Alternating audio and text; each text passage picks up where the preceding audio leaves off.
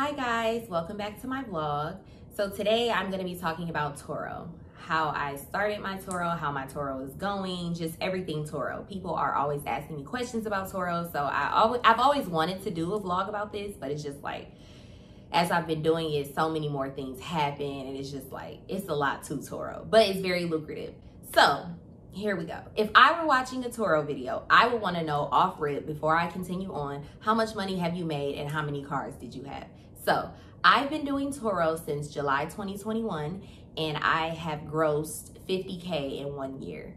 It's now September 22, so I've made, I'm at almost 55K. So now I'll tell you what those cars are, how I came about getting these cars, how I have my Turo set up, and just things that I think are important if you're wanting to start Turo. I want to make this like make sense. So I have a list of things that I'm going to talk about, and then I'm going to be on the app on my phone, and whatever I'm looking at on my phone, I'll like put it over here so you can see what I'm looking at, so we can look at it together. So first I will talk about how I got into Turo. So actually my husband introduced me to Turo. He was trying to figure out how he could get a Bentley Bentayga without paying the car note, because he plays basketball overseas, so he's really never here. He's only here like 2-3 months out of the year. And I mean, it's a Bentley, so that's expensive. I rented a car so that we could drive to Chicago to get his Bentley. So that was kind of like my first like experience with Turo. So we got the Bentley, brought it back, never put it on the platform. Devin, my husband, was like, I want to get another car. Like, I want to get another car to put on Turo. So he was like looking into cars, because it's once they run your credit when you get a car, it doesn't show up for like a couple weeks. So if you're going to do this and you want a lot of cars, you should just get them all within the same 1-2 week span, so that you can get the same, your credit score will be the same and you can get better deals, because they don't know you have all these cars. So he was looking up cars, researching what to get. And that's the thing too with Turo. You have to make sure that you research the market that you're in, research the region, because a car that works here might not work somewhere else. Like at a point, Devin was like, oh, I could get a Corvette. I'm like, a Corvette in Detroit? No, because you would only be able to drive it maybe 4 months out of the year. It's horrible weather here. No one's gonna rent a Corvette in Detroit. So that was like, no. So he ended up going to get a Dodge Journey, a 2020 Dodge Journey. So this was our first Turo car. As soon as I put the car on there, it got 3 bookings. It was booked for the month.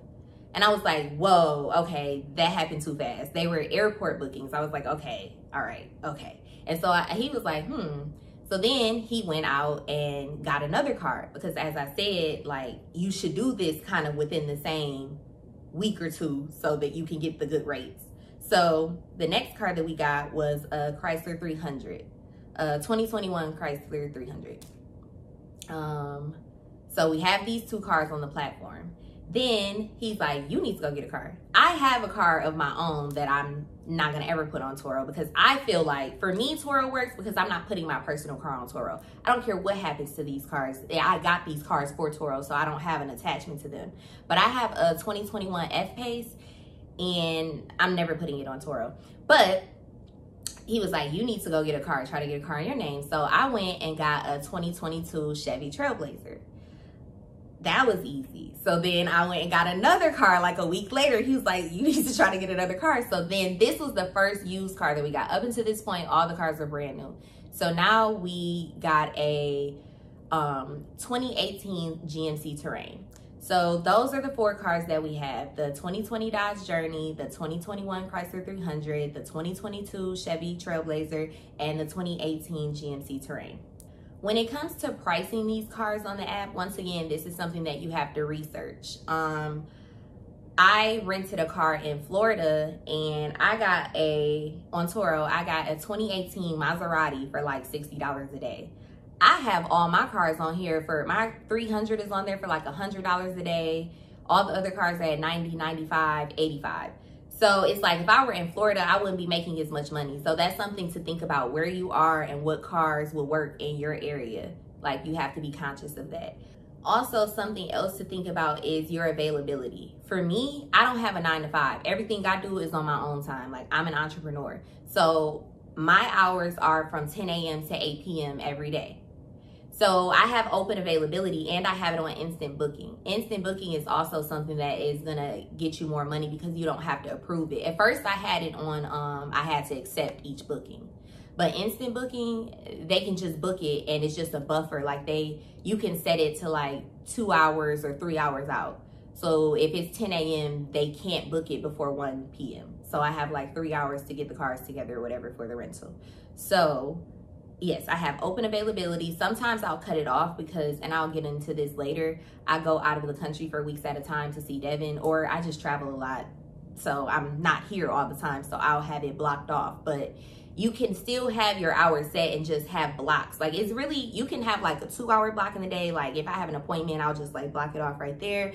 It's very flexible, but if you work a 9 to 5, you're not gonna get as many rental opportunities because your hours are, you have a shorter window.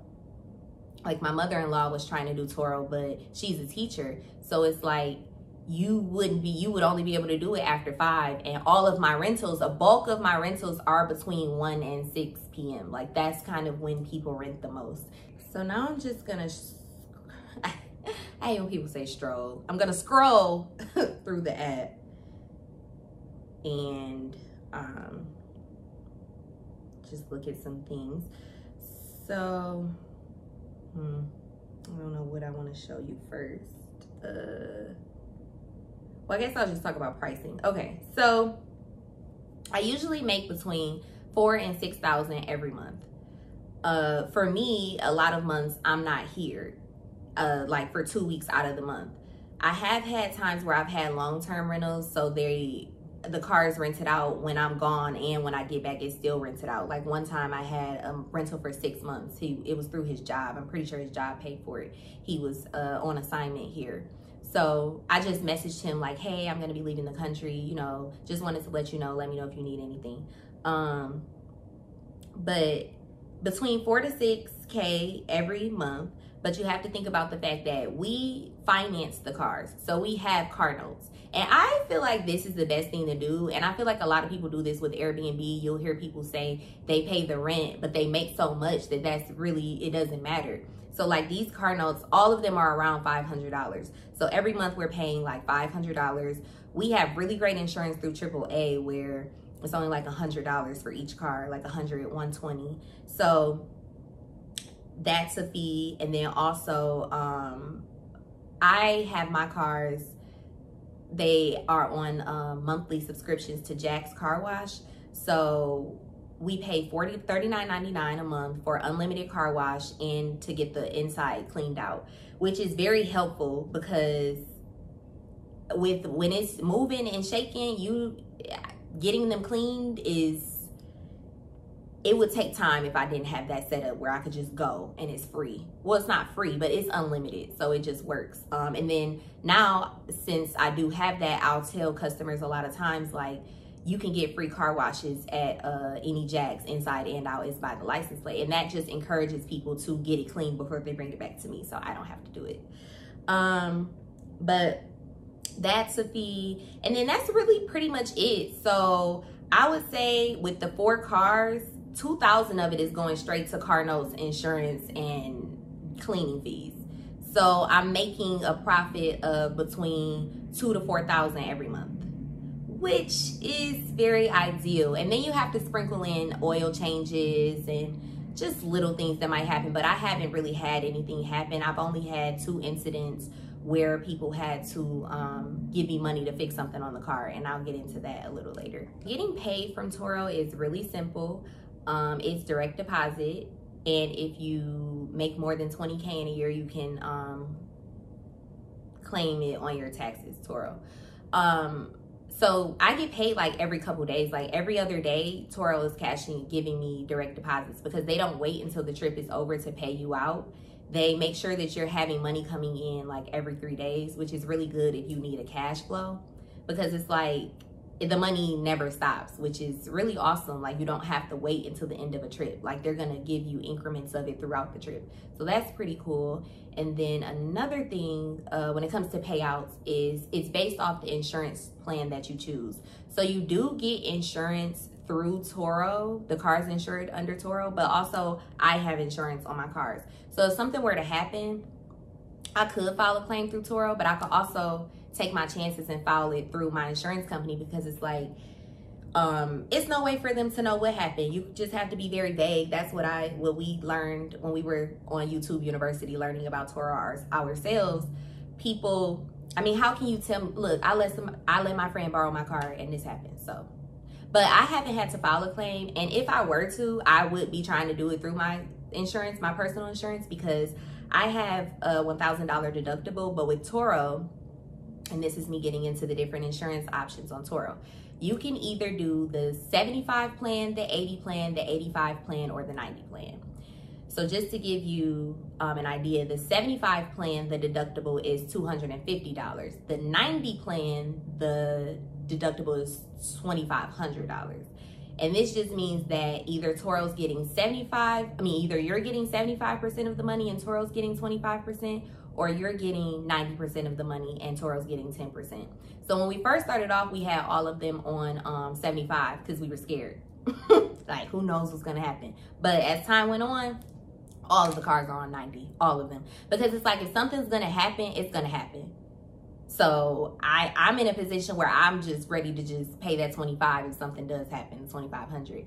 Nothing has happened extreme, but I also learned that if something were to happen, it would have to be extreme for you to file a claim through Turo. Because if anything happens, like if they say scratches, dents, dings, like rim scrapes, things like that, they encourage you to settle that with the guest on your own. So it's been 2 occasions this guy hydroplaned and he scratched the rim, and he ended up just PayPaling me $200. Did I get the rim fixed? No, I didn't, because who's gonna really notice? No one. So then the other incident in the 300, he actually was downtown parked and a ram just rammed him, like sideswiped him. So I was trying to figure out how to do it. Then I'm like, you know what? I think it would be best. Like, Turo is really like, you should really try to do it yourself. So the guy gave me $500. He cash at me $500. He was really cool.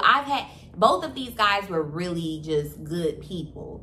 So that was a good thing too. But he cashed at me $500. I ended up getting it fixed, and it was $600 to get it fixed. So I was like, that's cool. I'm not mad at that. But those are the only 2 incidents I've had. And then another thing Turo will cover is, well, they'll make the person pay for it. But if someone has been smoking in the car, which you got to go through hell and high water to prove that someone has been smoking in the car, because the scent is not enough. Like, I took pictures of roaches in a car, and it was past the 24 hours, which is a whole nother story. So I wasn't able to get money for that. But they will pay for smoking, or they basically only pay for cleaning fees. So you get $150. I also was able to get a cleaning fee paid because you're not supposed to have pets. This girl clearly had multiple dogs in the car, just all long dog white hair. I'm going to put a picture here if I can find the picture. And it was disgusting. So I had to get the car shampooed. And then it's also like, when this stuff happens, you got to be quick about getting it fixed so your car can go out, because the only way that you won't lose is if the car is in an accident, Turo will compensate you for the days that you're not able to rent it out. But otherwise, you're just losing money. So it's best to just take care of it yourself, and hopefully you just get good renters who don't mess your stuff up. Because even still, like, and that's why I said I would never rent out my personal car, because it'll come back and I won't realize stuff until like 2-3 trips later. So I'm like, I don't know who did this. Like, just when it comes to like burn marks or like a little rip in the leather or just like a little ding here, I'm not noticing it because I'm flipping the car so fast. Sometimes I'm missing it. So that's why I'm like, I would be hurt if something were to happen to my car. I can't do my personal car. Since I have done so well on Turo, I have graduated from an all-star host to now a power host. So I think that helps me too with just always being booked, because I'm a preferred person to rent from. Like, I'm gonna pop up before other people, and like if someone's calling Turo, they're gonna like link them with me. Basically what I did to get there is just good customer service. Like, I've always been in customer service, so I understand customer service. So when I take on something and my name is attached to it, it's gonna be the best of the best. So I've had literally all 5-star reviews, like 125 5-star reviews. 2 1-star reviews. And the 1-star reviews are obviously from the person who had the dog hair in the car, who told me I was a liar. And I said, well, I literally have pictures, it's evidence. And then they called me a liar when I said they smoked in the car, when literally it was weed, crumbs, roaches, backwoods. It smelled like weed. They had like 15 air fresheners in there trying to mask the smell. But I just really make sure that the cars are super clean, that I make sure that I respond immediately. Like, I'm always on my phone, making sure that if I get a message, I reply immediately. One thing I will say is that presentation is everything. I feel like I've made it to power host status because of my customer service, my presentation, just the overall vibe. Like, people are paying for an experience these days, no matter what it is. So, you know, I had photo shoots done for all of my cars. Turo has like certain photographers that they recommend that they work with. And so I hit up one of them in Detroit, had all of the cars photographed. As you can see, the Bentley was even photographed, but we didn't end up putting the Bentley on there, but we just have those photos. But I think that kind of brings people in too, because when you're scrolling, if you've been on Turo and you look at some of the pictures, it's just like, why would you choose this picture? It's like pictures of the cup holder. Now I'm inclined to believe that the car must look trash. So presentation is everything with things like this. Like, it's an app. It's all about visual. So keep that in mind too. And yeah, just try to be as professional as possible and it will work in your favor. What else do I do? Punctual. Being punctual goes a long way. I'm always on time, always on time. Even if I'm waiting for you, I'm there. And if I'm not on time, now what I'll do, if I know that I don't want to wait, or if I know I'm not going to be able to be there at that time, I'll just leave the car, which I don't necessarily recommend this because it's not locked, but I have my cars, my pickup and drop off is at a police station where there's like a library and a Parks and Rec Center type thing. So I feel good about it, and I have trackers on all my cars. So that's another thing. I would recommend putting a tracker on all of your cars. The people don't know that I have trackers on the cars. I've only had to say that twice. So if you rented from me and you're seeing this video, I did know exactly where you were. I act like I don't know. Like, if somebody's like, I'm on my way and I see that they're not, I'll just let it fly, because it's like, I'm not about to expose myself for this. But I have had to expose myself 2 times. Like, look, I know where the car is, so what's up? But yeah, I would recommend putting trackers on the cars. Lost my train of thoughts. I hope I'm covering everything. I don't know. What else? Get my handy dandy list out. I guess that's it. I will just say that common sense is not so common. So just beware. Like, people, a lot of people are really off. So you just have to just be mindful of that and just give everybody grace. But yeah, I think that's it. I hope that I covered everything. And if you have any questions, you can always just like comment here, and I might make another one if you want more details, or if you find any of my socials. Like, people always message me about random things. So if you have a question, I probably will answer it. And if you've made it this far, and you're like, wow, her skin is beautiful. I'm also an esthetician and I have a skincare line. So make sure you go to fruitfulskin.com and get you some skincare. I have a Labor Day sale going on. And if you missed the Labor Day sale, there's always free shipping with orders $75 or more. And since I've done this shameless plug, I'll just head on to another shameless plug. If you're not a Marriott Bonvoy member, you should be. I travel for free a lot because of my Marriott Bonvoy rewards. So I encourage you to get a Marriott Bonvoy rewards credit card, because it's life-changing and we can both win. So I'm going to put the link down here for that too, just as a side note. But I hope this was helpful, and if you have any more questions, just let me know. And I really hope that your Turo journey works out great, and I wish you the best.